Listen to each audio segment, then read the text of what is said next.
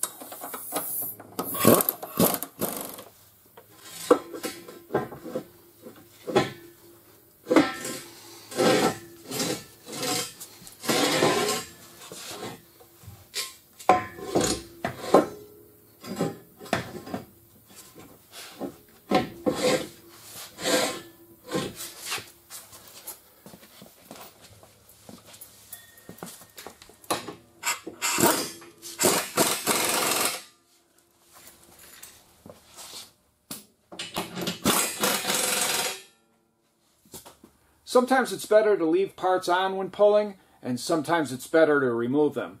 Today, we're going to remove everything but the fenders so we can see exactly what's going on.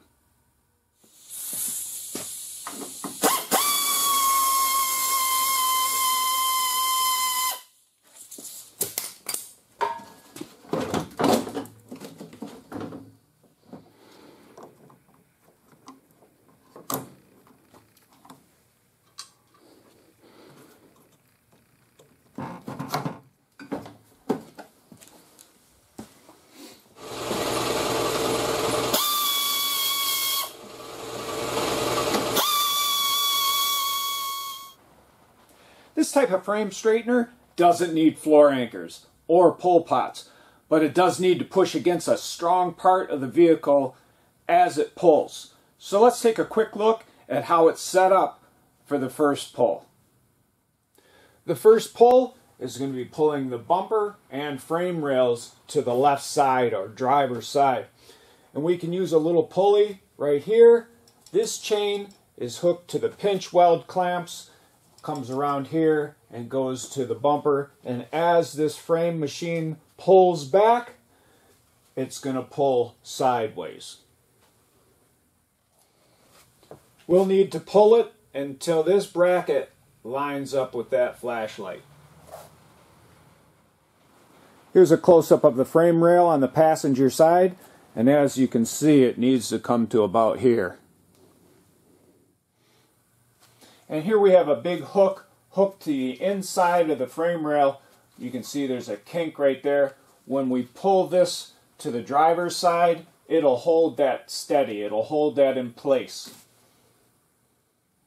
And here's the other end of that chain. Goes over this jack and down to a carburetor or a engine lifting plate that was bolted to the floor.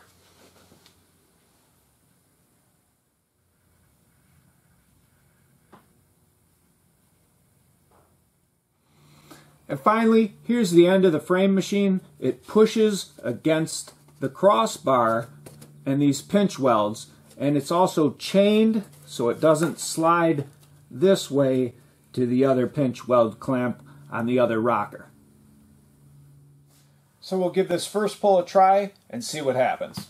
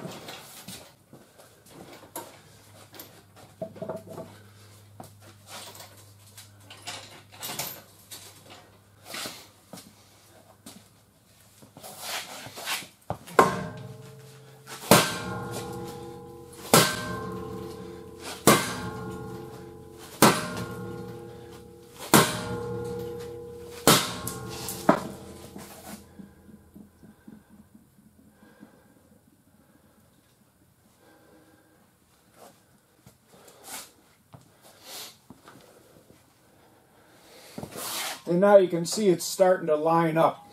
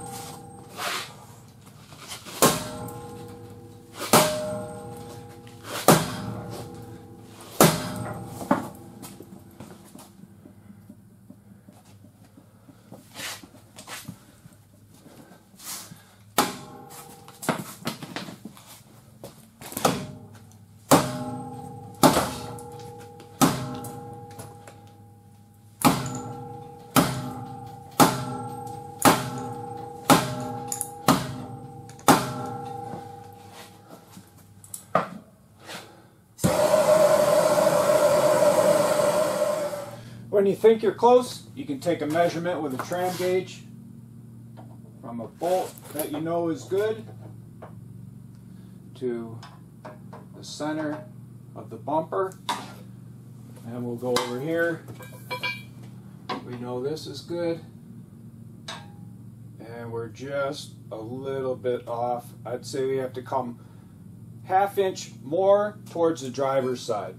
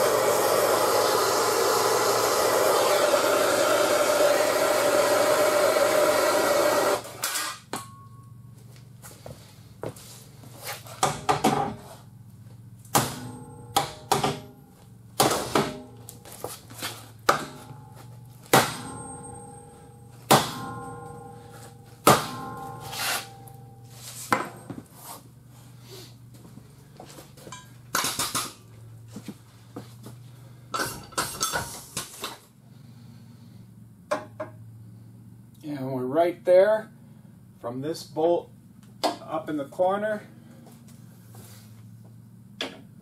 And now from this bolt, let me get over there. From this bolt,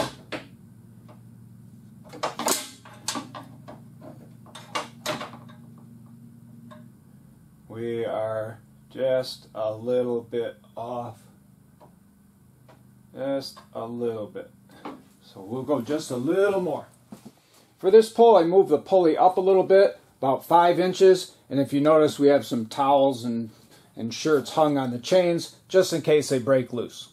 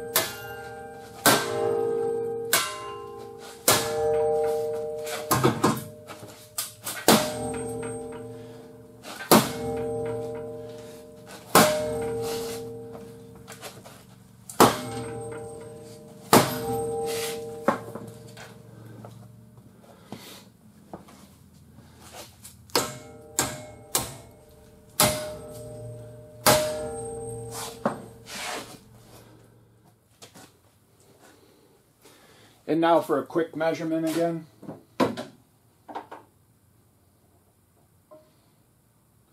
So from that bolt to this tab goes right in the center. And then from this bolt to that tab, that's about an 1/8 inch off, but we're going to call that good. For the next pull, we'll be using a hook like this. It's got 3 different hooks on it for smaller holes. And we'll be using this guy right here, which will fit in a hole. We need to pull this over just about a 1/2 inch.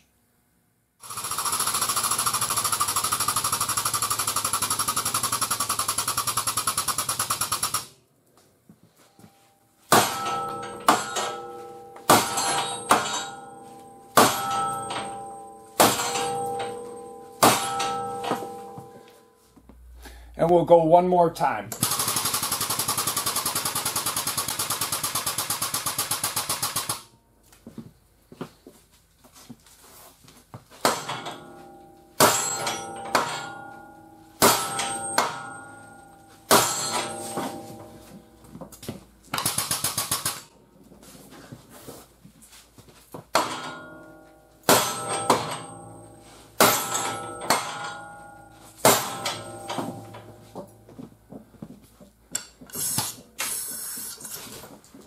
And take a measurement.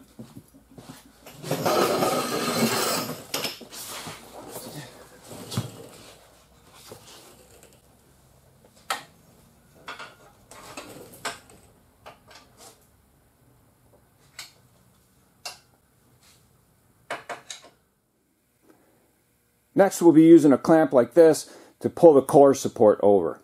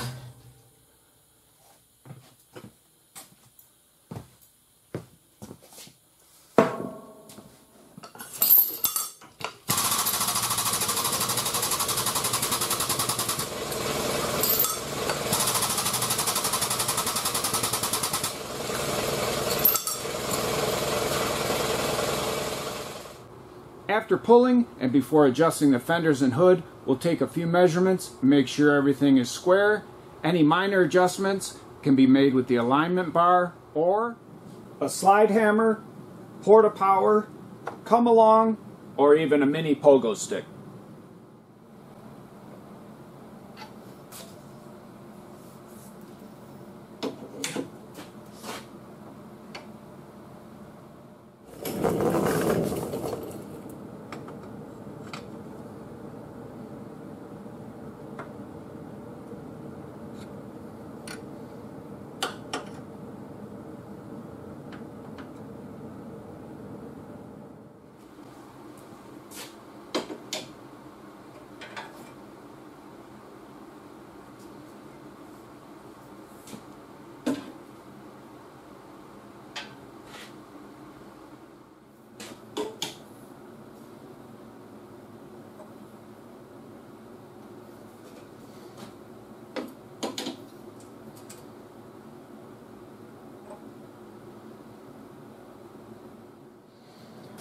And we're going straight down to the floor with this tape measure.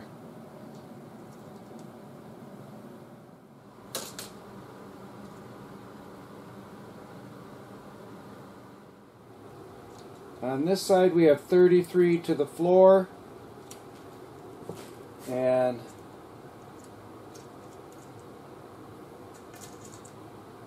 the same on this side. As for adjusting gaps, I'll be making a brief video on that and uploading it soon. At this point we're waiting on some parts, but in the meantime we'll be working on saving this hood as they're $600 to $700 used. I hope you enjoyed this video on pulling Uni-body frames. If you did and you'd like to get my latest videos, don't forget to hit the subscribe button.